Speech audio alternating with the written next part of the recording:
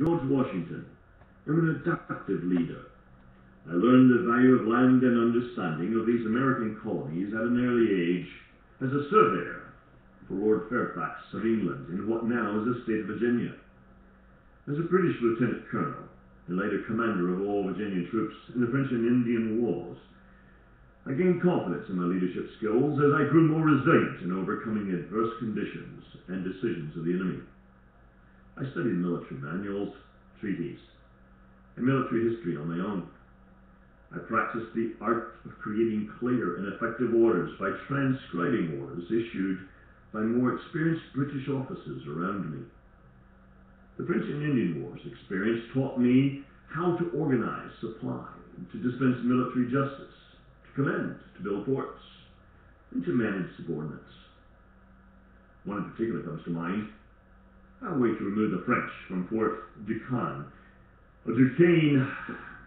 One of the most severe battles of that era took place at the Battle of Monongahela, led by none other than the King's Commander-in-Chief, Braddock, under whom I served.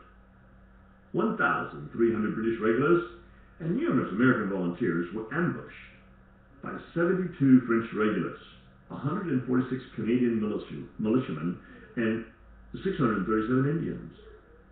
It wasn't really a battle as much as a massacre. Bright red uniforms, all lined up in a row, out in the open, and by orders by Braddock himself, not allowed to take cover. They were cut down by musket fire from an invisible enemy hiding behind trees and rocks. On that fateful and costly day, 9 July 1755, 714 British soldiers and 26 officers were killed, while the enemy's losses were only 3 officers and 30 Indians and militiamen.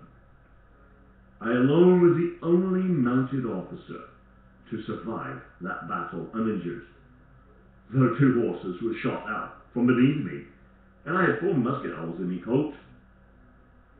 I learned much from that costly and devastating battle, which later served me well in the War of Independence.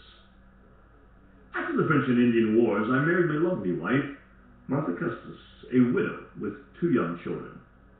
At that time, I was not really involved in politics or the military, and in fact was opposed to independence from England. However, I was upset that I was denied a position in the British Army.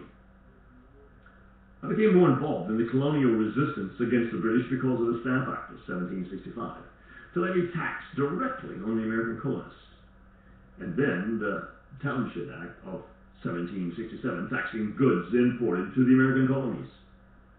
I was soon named Commander-in-Chief of the Continental Army. I knew this position was what God wanted me to do, confirming my hope for a free nation. It seemed that everyone around me was also burning with their own passion and desire to stand for freedom, politically and religiously, and to fight against the tyranny that opposes us. I thank God every day for my loyal men whose influence and conviction kept me going. I think you know the ending of the War of Independence. I am happy that I had the opportunity to participate in a small part and effort by all of our colonies. I was even more humbled when I became the first president of the country. Shortly after returning home to Mount Vernon, in my term as president, a young man asked me what I had learned as leader of this nation. I replied that I had learned you must be tolerant of others' feelings, habits, and beliefs that are different from your own, as long as they're not contrary to this country's purpose or the Constitution. A leader must be aware of their own strengths and weaknesses and build up strengths in others. Of course, a leader must solve critical problems, be a good listener, and an effective communicator. Leaders learn to adapt and overcome obstacles, and is a champion of change while encouraging people around you. Above all, a true leader must live with purpose, with passion, conviction, and bravery, and a humble submission to one higher than himself. A true leader earns respect, and others choose to follow him.